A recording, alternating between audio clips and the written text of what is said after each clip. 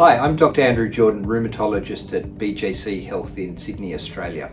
Today I want to talk about a medication called Sulfasalazine, which also has trade names of Pyralin or Sulfazaline, and probably some other different trade names overseas. This is a medication that's used in a few different situations. It's particularly used in rheumatoid arthritis, psoriatic arthritis, and it's also used for inflammatory bowel disease. It's often a medication that I will use in combination with other medications, except in a specific situation where a young female may be wanting to fall pregnant. And the reason I use this medication frequently here is that it is known to be very safe in pregnancy and breastfeeding. So sulfasalazine is a medication that comes in 500 milligram strength here in Australia.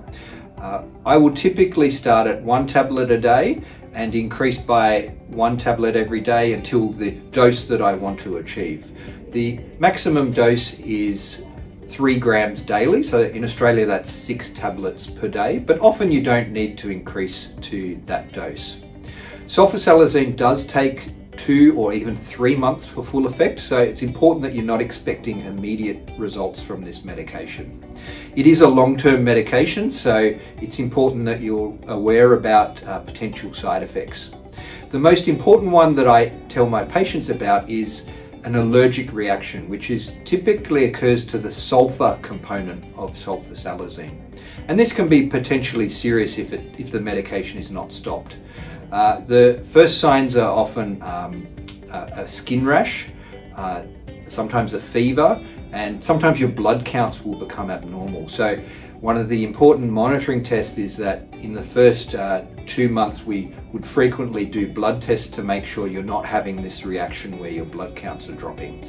It is a rare side effect, but it's important that you stop the medication if you get any of this and immediately speak to your treating doctor.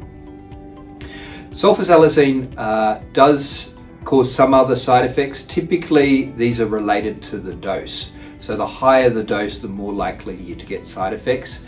And this would be abdominal or tummy upset, bowel motions, or a headache. This can often be helped by just dropping the dose to the level that's manageable. And sometimes if they occur on the low dose, maybe this medication may not be for you.